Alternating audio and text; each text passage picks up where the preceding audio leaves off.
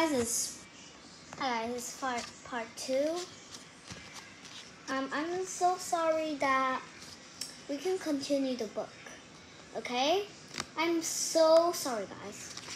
Come on, let's continue. A minute later, I hang up. Then I see Frenchie's face. Frosting is all over her mouth. It's a little blurry, but whatever.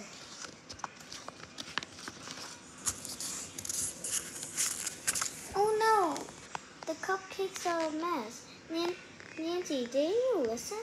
My mom asked. I said to leave them in a safe place. Oh no, poor Nancy.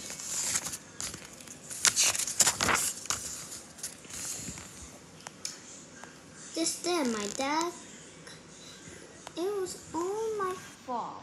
I wasn't listening, I tell my mom. Just then, my dad comes home. I tell him what happened. Now I don't have cupcakes for the big sale.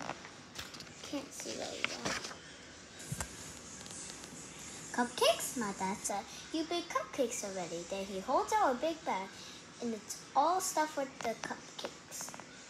I told you I will buy everything, both of my parents say at the same time. Then they start laughing. I laugh too. Nobody in my family is a good listener. That's funny.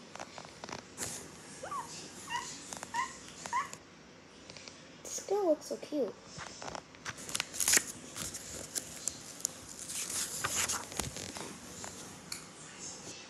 After dinner, we baked cupcakes all again.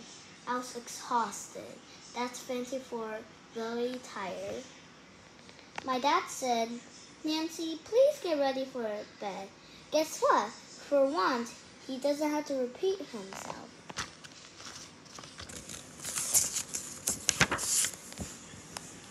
The big sale is a big success. All my cupcakes are gone. Oh, I said to Mom, I didn't even get to taste one. Look, my mom says. She saved one for me. I taste them. Totally delicious.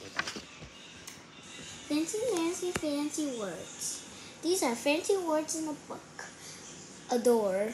To really like something. Formal, smell, delectable, yummy.